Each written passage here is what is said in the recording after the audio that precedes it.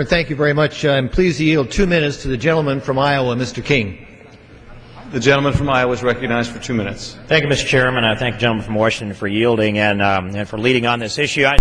I would just want to add to this discussion and deliberation that what really happens here is that if this should pass today, and I rise in opposition to H.R. 2499, Mr. Chairman, but it sets up a momentum.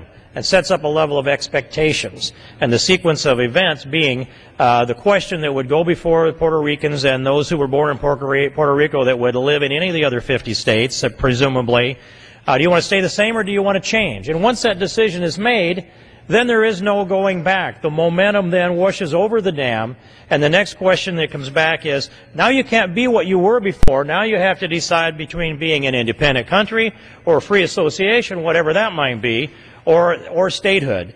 And when we get to this question of statehood, and I look at the standards that have been there in the past, I disagree with Mr. Young from Alaska. I can go up there, and English is the language that's used in government and in business and everywhere you go. Yes, every language you can imagine is spoken in every state, but the practice in Puerto Rico is Spanish, not English. 85% of Puerto Ricans will self-profess that they're not proficient in English. They have very little understanding of English. And in fact, I'd ask unanimous consent to introduce into the record the Latin American Herald Tribune dated April 26, where the Secretary of Education in Puerto Rico, the Governor's Secretary, said English is taught in Puerto Rico as if it were a foreign language, and 85% aren't proficient in it. I ask unanimous consent on that. The gentleman's request will be determined by general rule. Okay, and then it also seek to introduce into the record a letter from U.S. English Incorporated. Among it is a statement I think that's very important to consider here in this body, which says, no state has ever been allowed to come into the Union where its core organs of government operate in a foreign language, and Puerto Rico must not be an exception. And Mr. Chairman, it points out that Arizona, New Mexico, and Oklahoma had those conditions as conditions coming into statehood. The gentleman's request will again be considered by general rule.